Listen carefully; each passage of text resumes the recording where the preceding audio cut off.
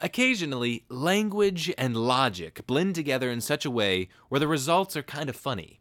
That's rare, but this is one of those occasions. We've already discovered a rock-solid foundation for our worldview. Logic applies to everything. This sentence can be rephrased into, quote, logic does not apply to nothing. But that might bring up the question, well, what is nothing? It's a wonderful question, and trying to answer it creates a bunch of humorous sentences that you'd never encounter anywhere else. Like any other topic, we have to be extremely careful. If our concepts about nothing are inaccurate, it can result in logical contradictions and absurd conclusions. I can only think of one sensible answer to the question, what is nothing? The answer is this: nothing is nothing. And the following syllogism demonstrates why. Premise 1. If something is something, then it is certainly not nothing. Premise 2. Everything is something. Conclusion. Therefore, nothing is nothing. In other words, there is no such thing as nothing in existence. By definition, nothing can't exist because there's nothing to exist. Now here's where crystal clear language becomes important. From the beginning, we have to distinguish between the concept of nothing and nothing. If we don't, we'll end up in absurdities, and many people get tripped up by this distinction. Now, the concept of nothing certainly exists, as I'll explain in a minute, but actual nothing, if you can say such a thing, does not exist. Imagine somebody were to ask you, what are you referencing by the term nothing? The only appropriate response is to say, nothing at all. But this is problematic. Just how can we keep using a term that doesn't reference anything? I mean, the term has meaning, doesn't it? Nothing means something. So we have to distinguish here between concepts and their reference. Consider the sentence, my dog named Goose. Now, certainly, the concept of my dog is not the same thing as my dog. I mean, he exists separate of my conception, but I can reference him using everyday language. Now consider a more difficult case. Harry Potter. What does Harry Potter reference? Well, certainly something, but not something separate of our conception. I mean, Harry Potter doesn't exist in the physical world. He's a concept. Okay, so what about the term nothing? If we were to conclude, nothing is only a concept, then we run into the following contradiction. Proposition 1, all concepts are something. Proposition 2, nothing is a concept. Conclusion, therefore, nothing is something. But nothing can't be something. Where have we gone wrong? Now, the only way to preserve sensibility is to draw the distinction between the concept of nothing and actual nothing.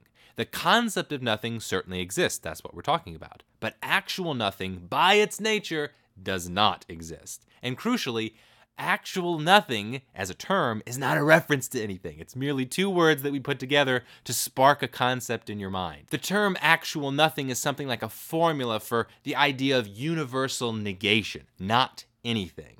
Think about it. We have kind of an intuitive idea about what the word not means. If you place not in front of a sentence, you've negated whatever follows. So when I say I am not a woman, that has a very clear meaning. And the word nothing simply takes this idea and applies it universally. It's a universal negation. It's saying not anything whatsoever. All right, so if that's not ridiculous enough, in order to avoid contradictions, we have to dive even further into the weeds.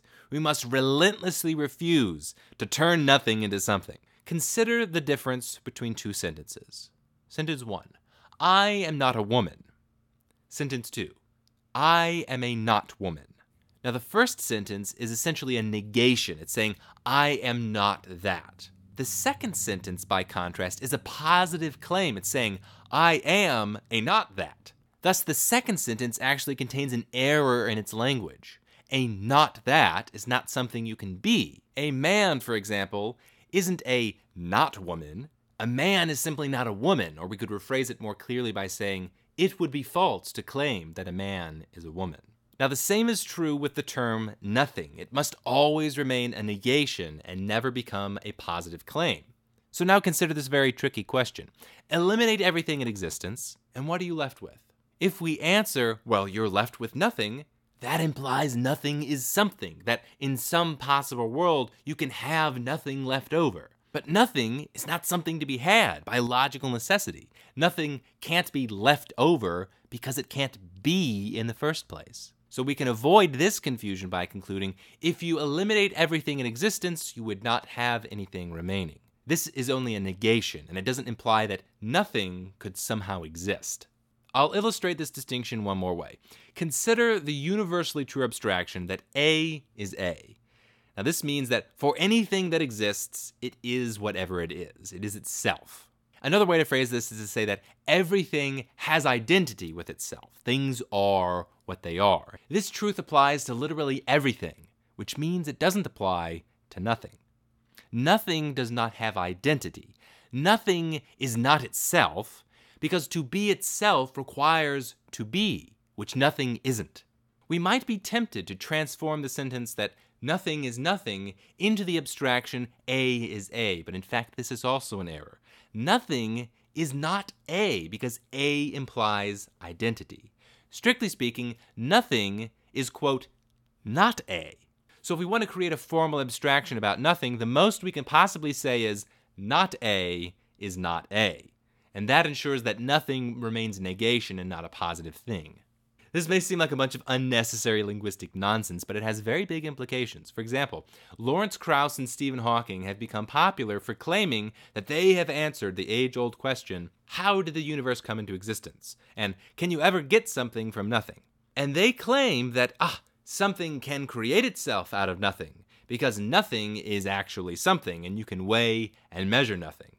The problem is that the nothing they're talking about is empty three-dimensional space, which is certainly not nothing. So this is a clear logical contradiction. Actual nothing is not empty three-dimensional space. The latter has both existence and identity. So Krauss and Hawking make a self-evident and elementary error, which is revealed just by a simple examination of our concepts. Even take something like an image that's pure black. It's certainly not nothing. If you're looking at it at a screen, it's a bunch of black pixels. You might call it's an empty background, but an empty background is still something, and you can know this simply by recognizing that we're talking about it. Pushed to its extremes, language is a pretty funny thing. When we're talking about nothing, we better make sure we're not talking about anything. Otherwise, we'd be talking about something, which is certainly not nothing. I have tried to ensure that by the end of this article, the listeners will have a clearer understanding of how to talk about absolutely nothing. If you like these ideas, make sure to subscribe. And if you want to help create a more rational worldview, then please head over to my Patreon page and you can support content like this for $1. To read this article or to learn about my books, check out steve-patterson.com.